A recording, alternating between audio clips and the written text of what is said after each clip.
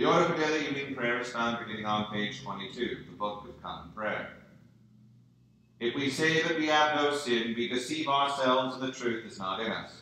But if we confess our sins, God is faithful and just to forgive us our sins and to cleanse us from all unrighteousness. Let us humbly confess our sins unto Almighty God. Almighty and most merciful Father, we have erred and strayed from thy ways like lost sheep. We have followed too much the devices and desires of our own hearts. We have offended against thy holy laws. We have left undone those things which we ought to have done, and we have done those things which we ought not to have done. And there is no help in us. But thou, O Lord, have mercy upon us, miserable offenders. Spare thou those, O God, who confess their faults. Restore thou those who are penitent, according to thy promises declared unto mankind, in Christ Jesus our Lord. And grant, O most merciful Father, for his sake, that we may hereafter live a godly, righteous, and sober life, to the glory of thy holy name. Amen. The Almighty and merciful Lord grant you absolution and remission of all your sins, true repentance, amendment of life, and the grace and consolation of his Holy Spirit. Our Father, who art in heaven, hallowed be thy name. Thy kingdom come, thy will be done, on earth as it is in heaven. Give us this day our daily bread, and forgive us our trespasses, as we forgive those who trespass against us. And lead us not into temptation, but deliver us from evil. For thine is the kingdom, and the power, and the glory, forever and ever. Amen. O Lord, open thou our lips, and our mouth shall show forth thy praise. Glory be to the Father, and to the Son, and to the Holy Ghost. As it was in the beginning, is now, and ever shall be, world without end. Amen. Praise ye the Lord. The Lord's name be praised. Portion of the Psalter appointed for the evening of the fourth day begins with Psalm 22, found on page 366 of the Book of Common Prayer. We'll say the Psalms this evening responsively by Holbers. My God, look upon me. Why hast thou forsaken me? And art so far from my help, and from the words of my complaint. O my God, I cry in the daytime, but thou hearest not. And in the night season also I take no rest. And thou continuest holy, O thou worship of Israel. Our fathers hoped in thee, they trusted in thee, and thou didst deliver them. They called upon thee and were holpen. They put their trust in thee and were not confounded. But as for me, I am a worm and no man, a very scorn of men, and the outcast of the people. All they that see me laugh me to scorn. They shoot out their lips and shake their heads, saying, He trusted in the Lord, that he would deliver him. Let him deliver him, if he will have him. But thou art he that took me out of my mother's womb. Thou wast my hope when I came yet upon my mother's breast. I have been left unto thee ever since I was born. Thou art my God, even from my mother's womb. O go not from me, for trouble is hard at hand, and there is none to help me. Many oxen are come about me, like bulls of affection close me on every side. They gape upon me with their mouths, as it were a ramping and a roaring lion. I am cried out like water, and my bones are out of joint. My heart also is in the midst of my body, even like melting wax. My strength is dried up like a potsherd, and my tongue cleaveth to my gums. And thou bringest me into the dust of death. For many dogs are come about me, and the counsel of the wicked layeth siege against me. They pierced my hands and my feet, I may tell all my bones. They stand staring and looking upon me. They part my garments among them, and cast lots upon my vesture. But be not thou far from me, O Lord. Thou art my succor, haste thee to help me.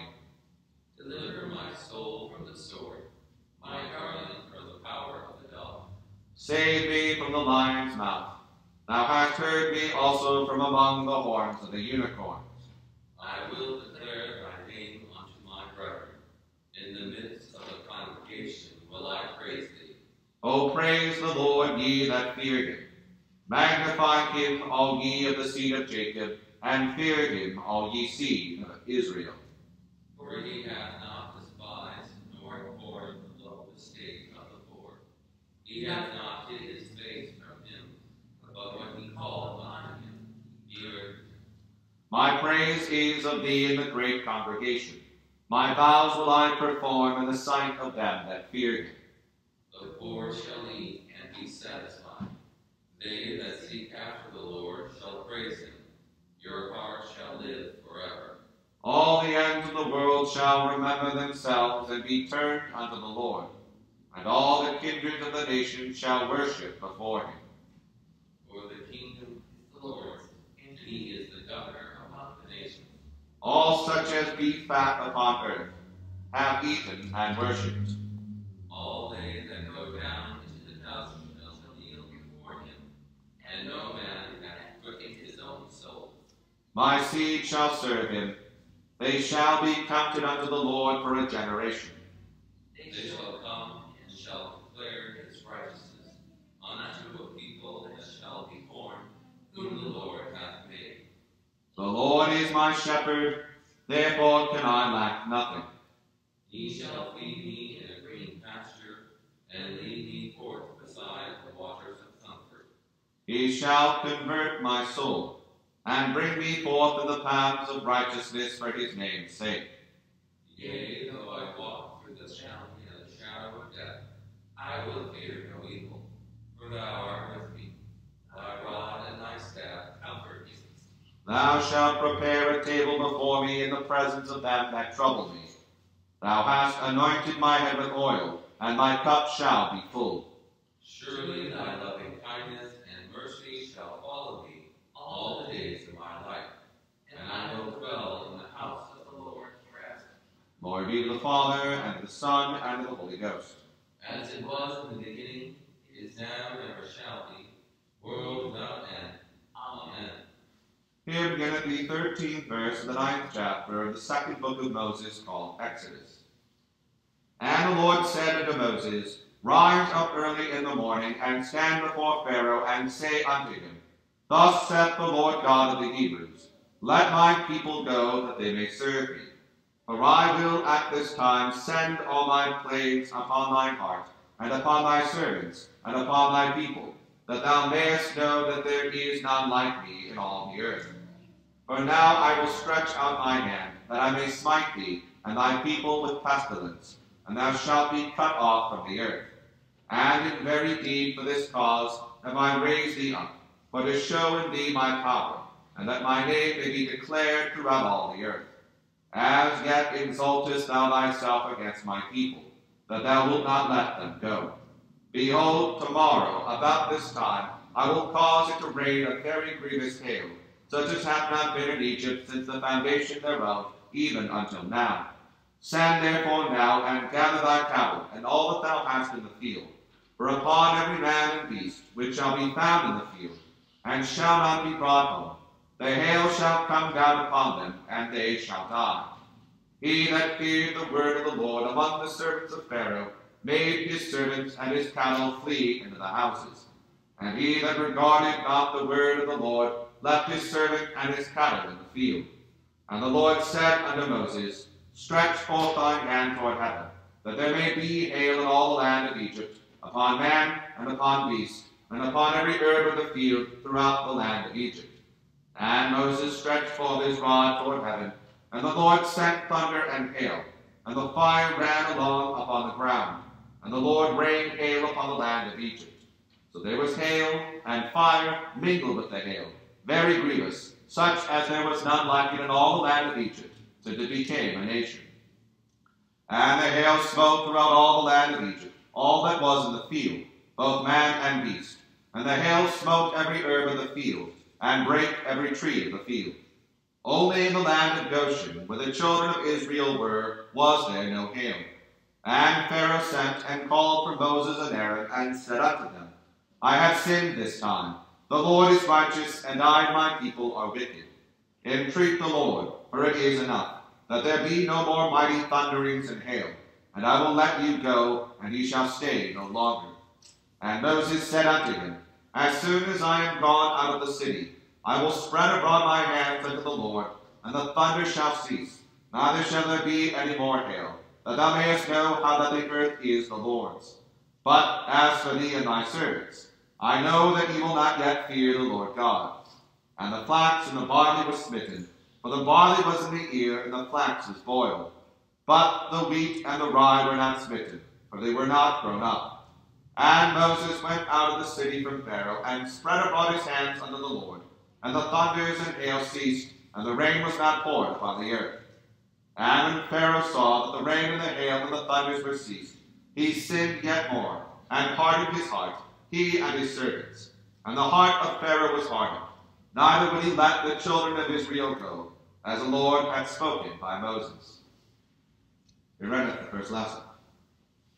The Magnificat, on page 26. My soul doth magnify the Lord, and my spirit hath rejoiced in God my Saviour. For he hath regarded the lowliness of his handmaiden. For behold, from henceforth all generations shall call me blessed. For he that is mighty hath magnified me, and holy is his name, and his mercy is on them that fear him throughout all generations. He has shown strength with his arm. He has scattered the proud in the imagination of their hearts. He hath put down the mighty from their seat, and hath exalted the humble and meek. He hath filled the hungry with good things, and the rich he hath sent empty away. He remembering his mercy, hath opened his servant Israel, as he promised to our forefathers, Abraham and his seed forever. Glory be to the Father, and to the Son, and to the Holy Ghost, as it was in the beginning, is now, and ever shall be, world without end. Amen.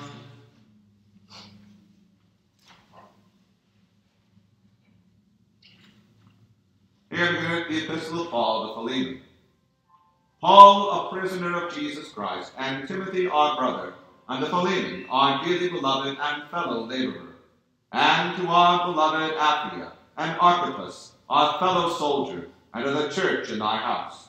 Grace to you and peace from God our Father, and the Lord Jesus Christ. I thank my God, making mention of thee always in my prayers, hearing of thy love and faith, which thou hast toward the Lord Jesus, and toward all saints, that the communication of thy faith may become effectual by the acknowledging of every good thing which is in you in Christ Jesus. For we have great joy and consolation in thy love, because the bowels of the saints are refreshed by thee, brother. Wherefore, though I might be much bold in Christ to enjoin thee that which is convenient, yet for love's sake I rather beseech thee, being such an one as Paul the aged, and thou also a prisoner of Jesus Christ. I beseech thee for my son Onesimus, whom I have begotten in my bonds, which in time past was to thee unprofitable, but now profitable to thee and to me, whom I have sent again. Thou therefore receive him, that is, my own bowels, whom I would have retained with me, that in thy stead he might have ministered unto me in the bonds of the gospel. But without thy mind would I do nothing, that thy benefit should not be as it were of necessity, but willingly. For perhaps he therefore departed for a season, that thou shouldest receive him forever, not now as a servant, but above a servant, a brother beloved, specially to me, but how much more unto thee, both in the flesh and in the Lord. If thou count me therefore a partner, receive him as myself. If he hath wronged thee, or oweth thee aught, put that on mine account.